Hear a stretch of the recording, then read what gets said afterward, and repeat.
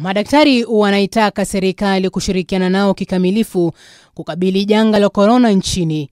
Katibu mkuu mpya wa KPMDU Atela anasema daktari wamekuwa mstari wa mbele tangu corona kuripotiwa nchini. My call to the national government is number one, they need to employ more healthcare workers to budget, increase the budget. That is their budget declaration. They increase the budget to 15% at least, so that we can have a better healthcare system. We can have more doctors being employed in different facilities, and also to push the county governments to implement the CBA for the doctors. As a new team that has come in with our mandate that started on the 6th of May, first on our tray will be to appeal, first of all, that the disastrous health bill that is being sneaked into the National Parliament and the Senate be put on hold immediately. Wito wake unafuatia kuwepo kwa hofu ya wimbi la 4 la virusi vya corona, akishikilia kuwa mchango mahususi wa madaktari katu haufai kupuuzwa. There's been many issues in the county government and even in the national government. We have doctors who are working under UHC and doctors who are working in COVID centers have not been paid for more than 4 months.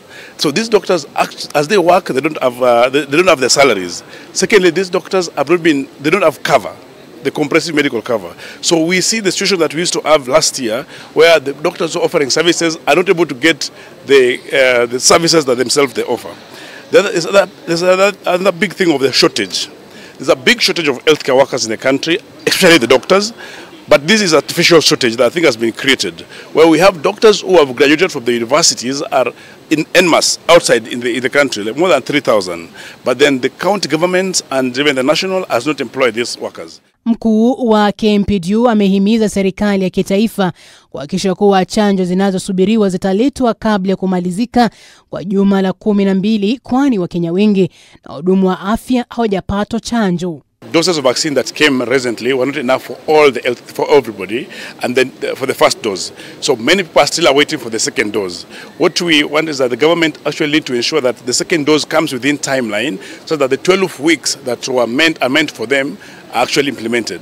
Because then at that point, every person, that is the healthcare workers and even the wananchi who have received it, will get a maximum benefit from it. Hii anasema itaruhusu ufanisi wake. Serikali za kaunti pia zinatakiwa kuangazia maslahi ya wahudumu wa afya ili kurahisisha huduma zao kwa wananchi bila hitilafu yoyote. Haya yanajiri huku taifa siku ya leo likirekodi maambukizi mengine mapya 267 ya virusi vya corona. Kati ya maambukizi hayo 237 ni wanaume, 155 wakiwa ni wanawake. Jumla ya maambukizi haya ya virusi vya corona yamefikia 1065,979, ila watu wengine 25 wameweza kufariki siku ya leo. Solidarity forever. Faith Anyula, K24, Samoja.